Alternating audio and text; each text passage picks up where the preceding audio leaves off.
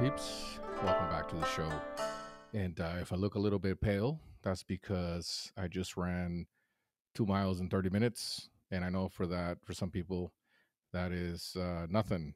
But to me, that is a lot because I've never been a runner. Basically, what I'm doing is I'm training for some marathons, be running October, November, and December. And I'm going to be doing those. I'm going to be running those with my wife, do an activity together and have some fun and stay healthy.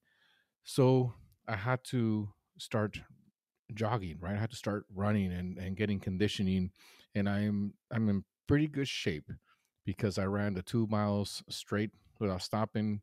I did not lose my breath. I didn't want to faint or any of that. I figured I was gonna have to stop after a mile, but I kept running, and I just got to keep running every day. Do a couple miles every day or a mile every day, and that way I can build up conditioning so I can run the 5K. I'm not going to run a 10K because I don't want to put my body through that.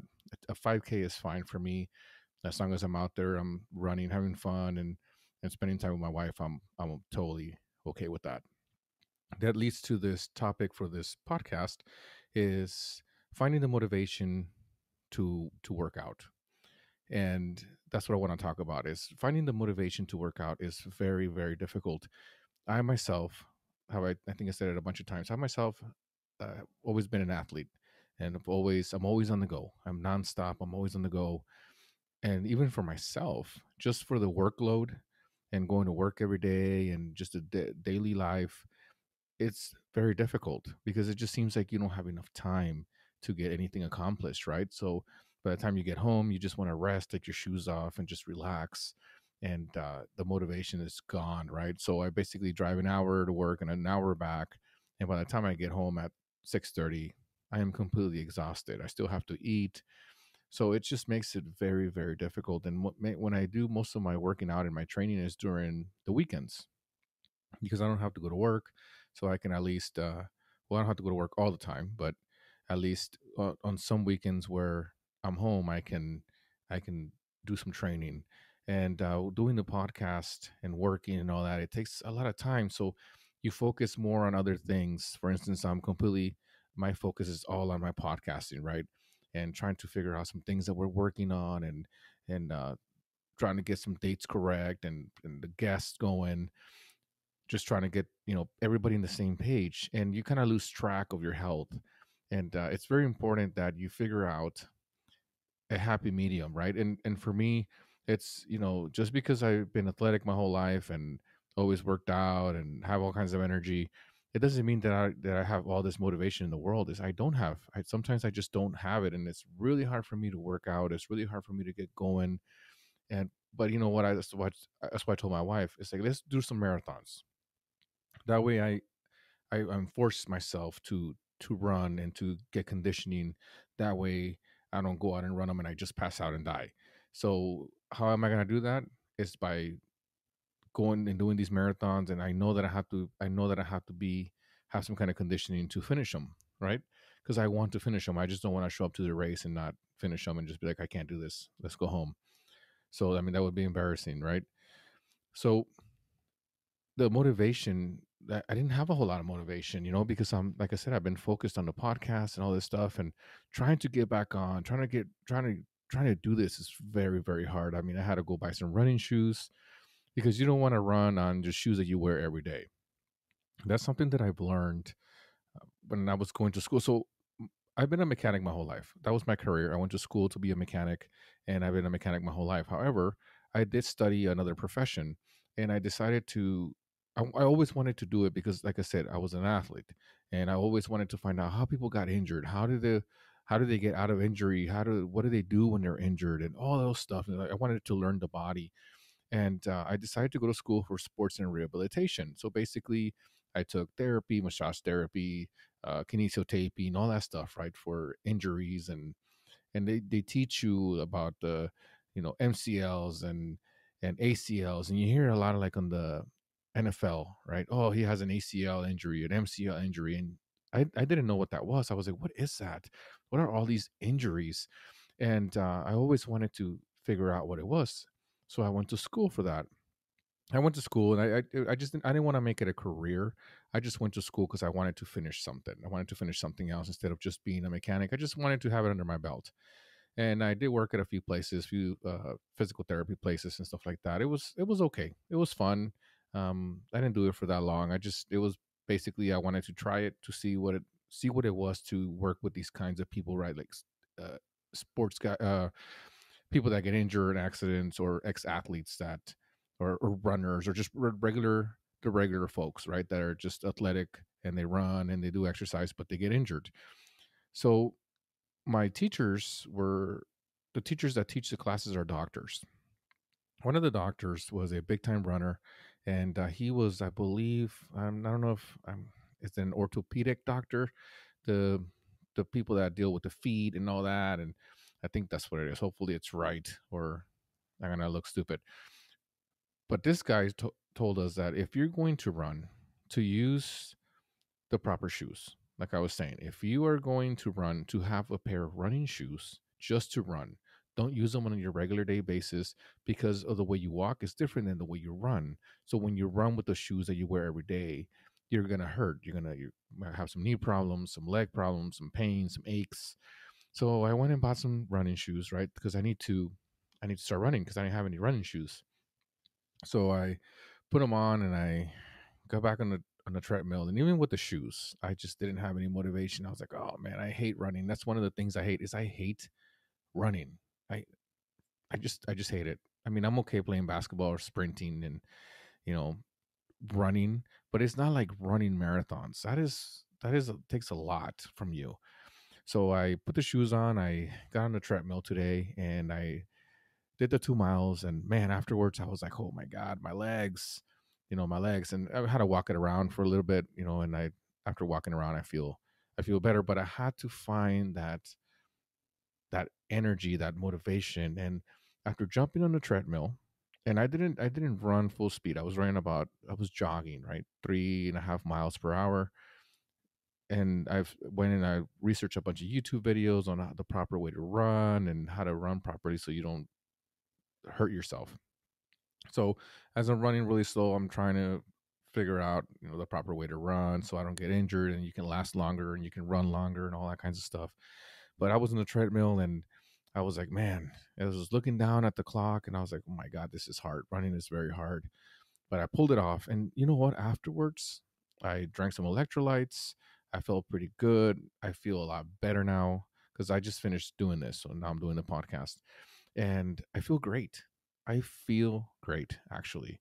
Maybe tomorrow I'm not going to be able to walk, but I feel great. And that is the thing, is we have to be able to push ourselves so we can work out. We have to be able to push ourselves to be healthy.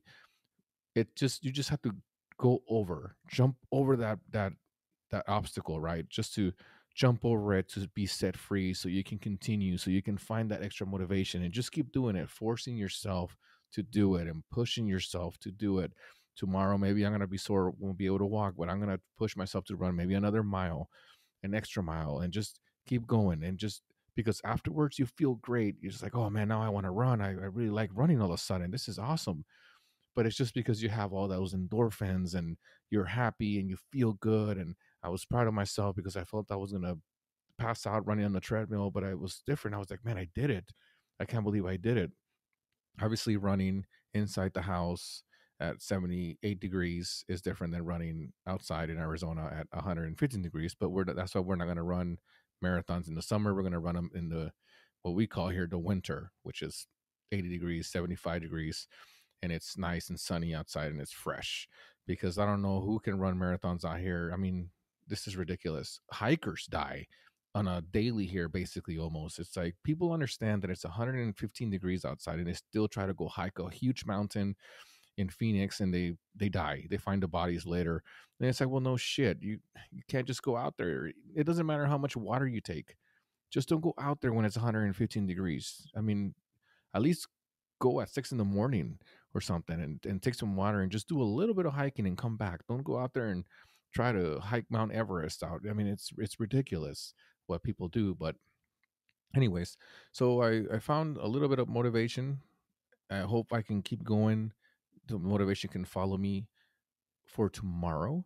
But it's just letting you guys know that just because if you were an athlete or if you are always constantly working out, it doesn't mean that you always have motivation to do it. It doesn't mean that, because that is not true. You have to, in order to exercise, you have to really push through. You really have to push through mental a lot of mental barriers, because all we want to do is we want to lay down. And I talked about this on one of my episodes when I read the book on I read this book called Can't Hurt Me by David Goggins, and I had an episode about it, and I talk a lot about kind of this stuff, right? But now I'm doing it. Now I'm pushing myself to go to work, do podcasting, take care of the family, yard work, this and that, regular day life, and now training for a marathon. And you just keep adding more and more. And if you're single and your life is just a little bit easier, it's still harder. If you don't have any responsibilities, or you just maybe live at your parents' house and you just, that's it, you don't have kids and you just kind of work for a little bit, and it's still hard. Working out is very hard for everybody. And the body, the mind, the brain doesn't want you to work out because it wants you to just watch TV. It doesn't want you to go out there and run 10 miles because it's hard, right? The body wants to conserve you. And that's the way that a body thinks, is that, well, I'm going to conserve him by making him lazy. So you have to push through that. Okay. Even with my high energy levels, because I have high energy levels, I wake up at 3:30 in the morning and I don't go to bed till 10:30 at night. For how long am I going to be doing this? I have no idea. I'm 40 years old, and I have no idea how long I'm going to be able to keep doing this. But it also has a lot to do with how you eat, right? So if you're constantly eating heavy foods, pastas and stuff like that, of course you're not going to want to work out. You're going to want to go to sleep. So what I do on the weekends is I basically do some intermittent fasting. So I just drink some coffee and some power drinks maybe during the day, and I eat once a day. So I eat around 7 o'clock at night, 6:30 at night, and I have one meal, and that's all I do. And it's been working great because my weight is still at 200 pounds, and I don't fluctuate from 250 to 210 to nothing. It's the same weight all the time, and I'm just trying to keep myself healthy. I'm trying to better my life, right?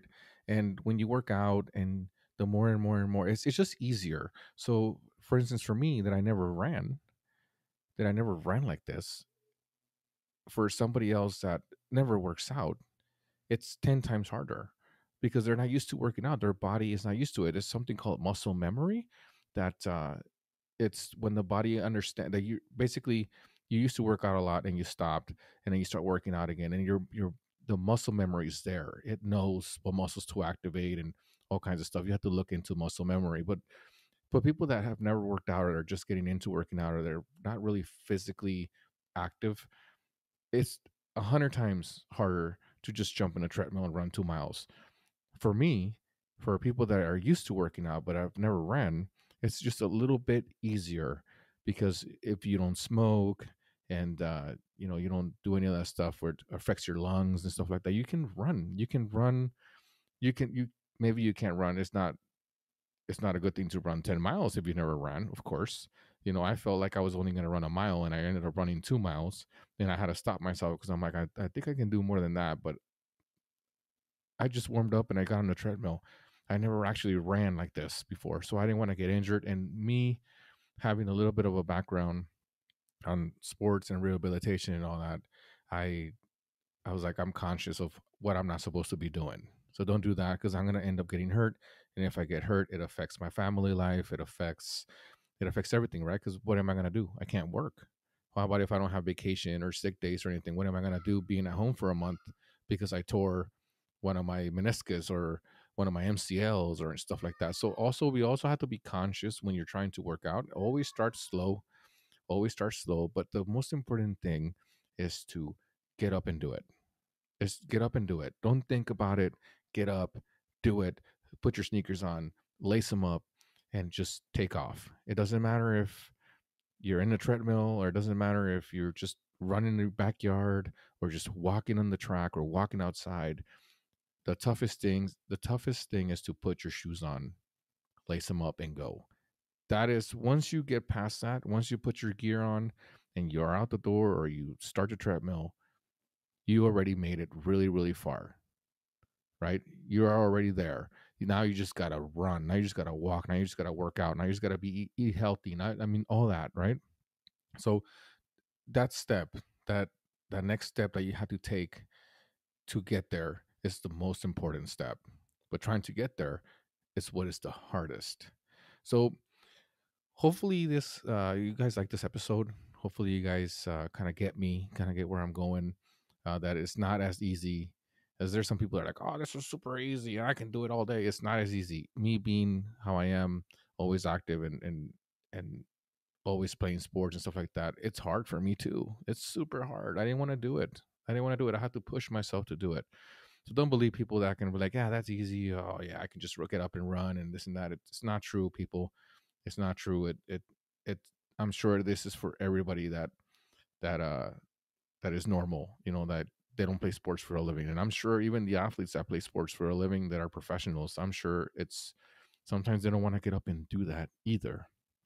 So that being said, hopefully you guys enjoy this topic. Hopefully I give you a little bit of motivation to get up and run, get up and do things, get up and work out, whatever it is, right? Get up and do your bed. I mean, just take the step. Just do it and take the step and we'll be all right. So September 16th was the Mexican Independence Day. And I called up Mofo. We did an episode, and it was great. Right, we went a whole hour, and after we were done, later on the night, I start editing the video, and the video is horrible. I screwed up. My camera was on autofocus. I had a big white square on my face, and just the camera kept turning on and off during the podcast because I don't have a dummy battery on the camera, so I had to keep switching batteries. It was horrible.